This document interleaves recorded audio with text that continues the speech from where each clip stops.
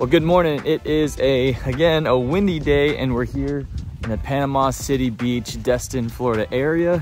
We just parked the trailer. You know, the sun's already up, but the sun rises an hour earlier than it does in Tampa Bay. So we didn't get out, you know, before the sun, but we are not missing the current. The current's moving, starting to move about right now. And it's gonna pretty much go from like 7 o'clock to about noon. So we at least hit that. But it is a beautiful day, even though it's windy. So we're gonna launch these kayaks and we're gonna fish some new waters we've never fished before. So right now we're kind of just jetting off from the launch, and we are passing some of this stuff up right here. The current is moving in, so it's an incoming tide right now. So we're gonna go to this point. We're gonna, you know, take a right at the point and then pretty much just start fishing. So we saw this local guy who was at the ramp, and I guess he like recently moved here. He's been fishing. He was like with his little son, and we saw a dead carp at the ramp. I don't know. I don't know what kind of sign that is, but he said he's caught redfish just sitting at the dock and things. So I don't know. Looks like a good spot to me. I don't know this area. I was talking to my wife about this before I left the house, and it's like right now, because we're new to fishing this area, we could be fishing an area that is like totally overlooked by the locals, because I bet you it's just like a popular area that everyone goes to. But when you're from a different state or a different city or something, you kind of see things with fresh eyes. And it's almost like this. It's almost like when I'm in Tampa Bay and I hear people are visiting Tampa Bay and they just immediately go to Fort DeSoto. I'm like, of course you would go to Fort DeSoto. That's not to say you won't catch fish. It's just like, that seems like something that you would probably do. But I would overlook some parts of Fort DeSoto. I mean, I do fish there a good amount of time still, but there are just some times where I totally just not go there because it might be overfished, or a lot of people go there, or it's kind of traffic, or whatever the case is. And just going to a new place with fresh eyes, you have no idea what the locals think about this place. They might think it sucks, but when you go in there with a fresh mind and, you know, maybe a different way you fish or something, that spot that people might think is trash, or they just don't go there anymore because it's overfished or something, might turn out to be a pretty good spot for you. So that's kind of the position we're in this morning. I've kind of wanted to come up and fish the Navarre, Pensacola, Destin area more. And so this is kind of the start of doing that. So hopefully today's a good day. It's windy, but hey, that never stopped us. So let's get it.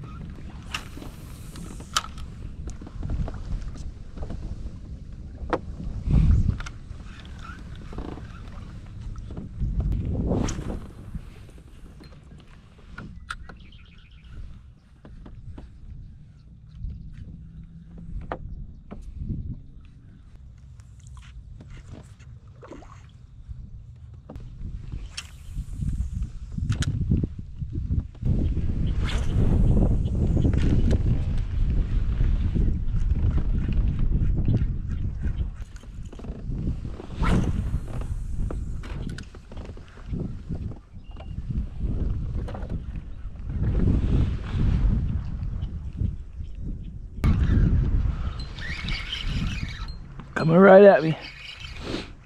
Finally got a little hookup.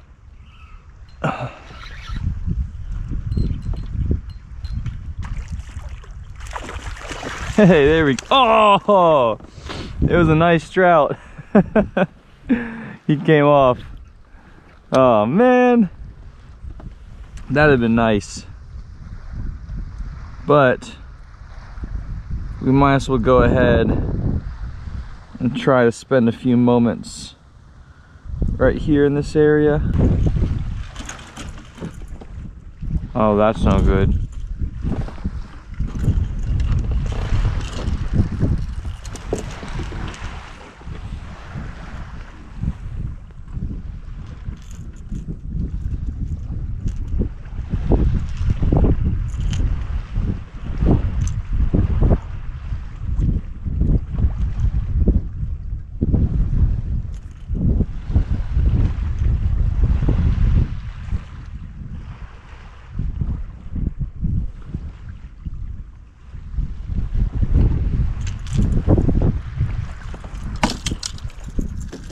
So here's the update. It has been an absolute grind. Man, it's tough fishing today. Story of my life, it's windy. We're just grinding it out though. I mean, Jose earlier hooked up with the red, lost it, and then caught another red. I think it was like 18 inches. Good red, first red of the trip. And I am covering so much ground. I'm going in the creeks, out of the creeks, the mouths of the creeks, on the flats, on the beaches, trying to find a fish. I hooked up with a trout, lost it at the boat. I don't think it was really hooked on the paddle tail on that weedless very well, to be honest with you. So I lost that trout, but you just got to keep going. Perseverance. We're gonna put out this video no matter what, even if we get skunked. But hopefully it doesn't come to that. Hopefully, you know, we can just push through this. I had some lunch, I had something to eat. I'm about to stretch my legs because I'm exhausted. I've gone super far from the launch and I know I have to go all the way back. But we're gonna keep casting. We just gotta keep pushing and hopefully get a fish. Come here, come here. You must get caught. There we go. Whew. Okay. At least I caught a red. He's not the biggest, but I'm grateful. I am grateful. We'll take him. So we got a little red right there. He's not huge, but he's the first one. Got him on the 5-inch right there, the Slam Shady. Beautiful red. Definitely a different type of fishing over here in this area of Florida. So we're gonna get ready to let this guy go, get him in the water, then we're gonna unleash him here. And before I release him, he's got like this gash here, almost like he's been bit by something. So, all right, bud, I hope you make it. You know you can catch bass here too? Yeah. Oh man, there's like a...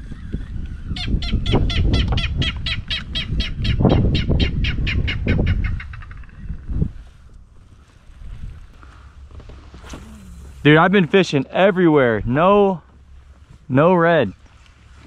I'm still trying to figure out this area. It's like shallow, deep, shallow.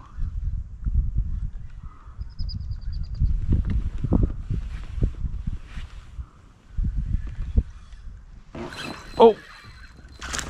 Oh! Almost had one. Hey. Hey, what's up, babe? I'm just sitting at lunch with all the girls. All the girls? Yeah. It's been tough fishing, man.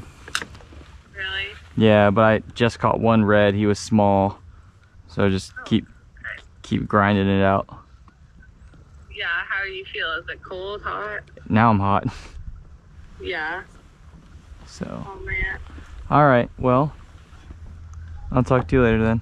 I'll call you. Yeah, I'll call you later. I love you. Love you, bye.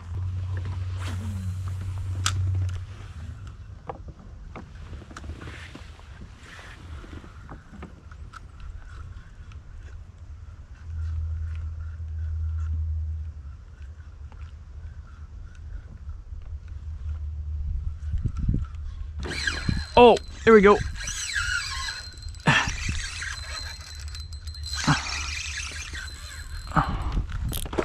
Got the small rod out right now, so it seems bigger than it is, but it's okay.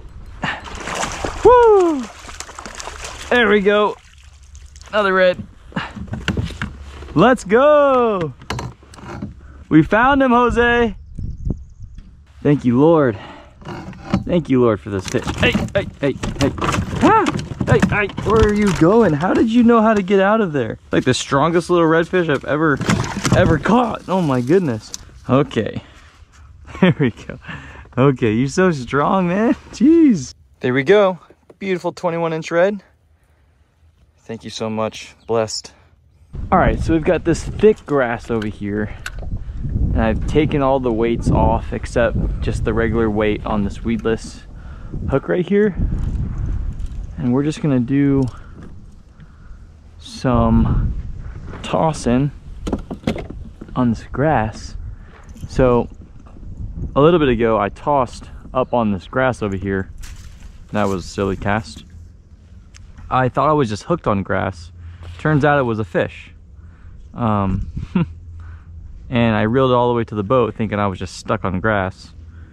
And then the fish got off, so. Just trying to fish this structure a little bit. Chilling on top of the grass.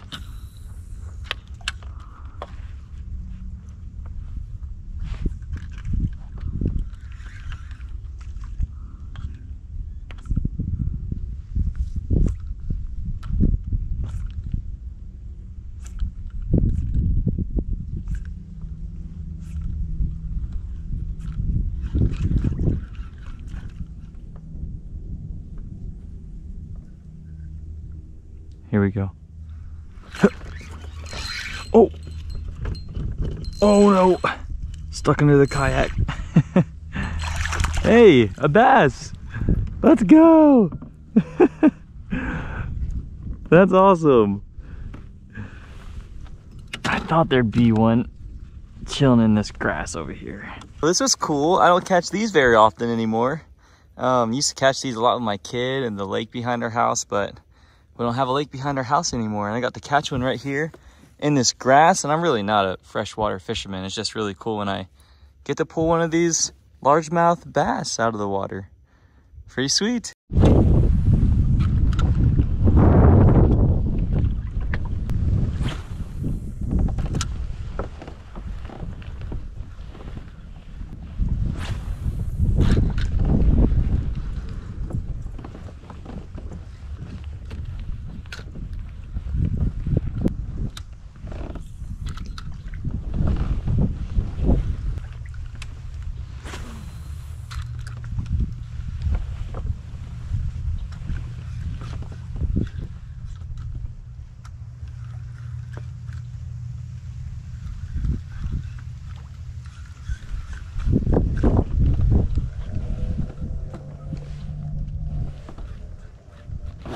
Oh, there we go.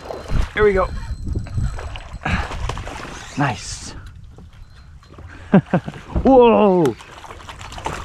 That's awesome. That's a bigger one. Woo-hoo. Look at that largemouth bass. Tore it up. Hey. What's up, bud? That's pretty sweet. So check this out, guys. Got a pretty largemouth bass right here. It's a good size.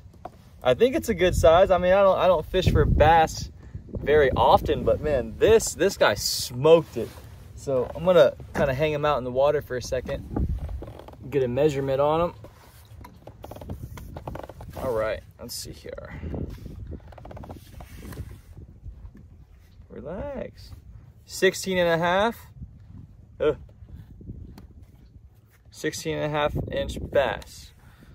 Well, as far as bass go, for me, that's a pretty decent size. Man, it's been a beautiful day out here. It's been windy, but we're kind of tucked back here in the weeds and just kind of hidden from all that wind. So we're gonna keep on fishing, man, and probably put in like another hour or two, head back to the launch because we still gotta head to Publix and figure out what we're doing for dinner. We definitely caught some reds that we could have eaten, but the two reds that I caught, they both had like this, like a bite mark in it. It almost looked, I don't know, man. It looked a little infected. So I didn't want to keep it and I didn't want to eat it. Now, if I get one, you know me, I'll eat fish. So if I get one that looks, you know, like normal, like we normally get, he's definitely going on the grill. So we're going to keep on fishing and get this bass ready to go.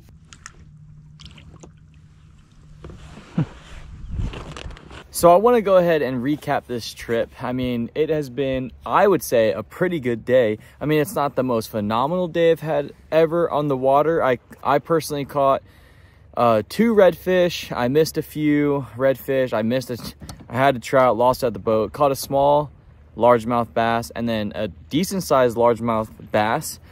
So of course this is brackish water as the water's coming out of the rivers and meeting with the salt water. So I launched at Point Washington. That's not, even though I'm not local to here, that launch is no secret. I mean, you can look on YouTube, there's a lot of people who launch there. the thing is that to me personally, it's not about spots, you know, like where is that spot you fished? Because I see, you know, a lot of people who go to, you know, spots that have been blasted and said is the best spot ever and don't catch anything. And I think what it has to do with is fishing the conditions. So let's talk about the conditions for today. All right, so today was pretty windy. Right now I'm a little bit protected, but if I were to cut on that side, it's gonna be super windy. So windy day, we fished the incoming and outgoing, but we're gonna miss the second incoming. So the way the tide is here is it's like morning, afternoon, doesn't go all the way down, but it's like afternoon, and then again tide comes in some more. All right, so fish the incoming tide pretty much for the most part. I had to do some figuring out, you know, because there's so much to do out here if you're fishing this area.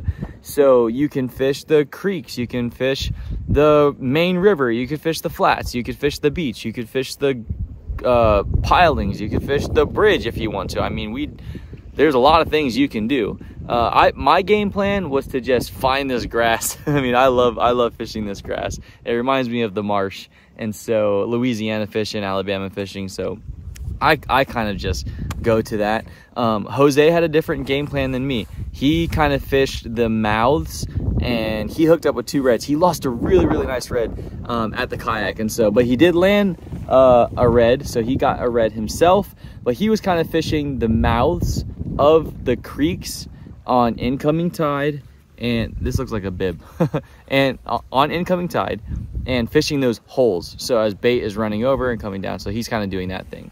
I did a little bit of that, but it wasn't really working out for me, so I kind of resorted back to what I knew, and I started fishing the lines and things like that. So there's a lot to do out here, a lot to explore. So it's not about the spot, but I did launch at Point Washington. It's all about how you fish the conditions out here, and this is my first time out here, so I'm learning this area and how to fish it. I'll probably come back out here because I really do like all the different types of structure that this place has to offer. So I'll find my way back out here again. Tomorrow we're gonna fish somewhere different, and I believe we're gonna be meeting up with Scott Kennedy. So it'll be me, Scott, Jose out here, but we're about to fish our way back. It probably won't be too eventful, but if I do end up catching something, I'll add it to the end of this video. Well, thanks so much for watching this video, and here's the next one. We'll be fishing closer to Destin. We're kind of more in Panama City area right now, but we'll be doing that tomorrow, so I'll catch you on the next one.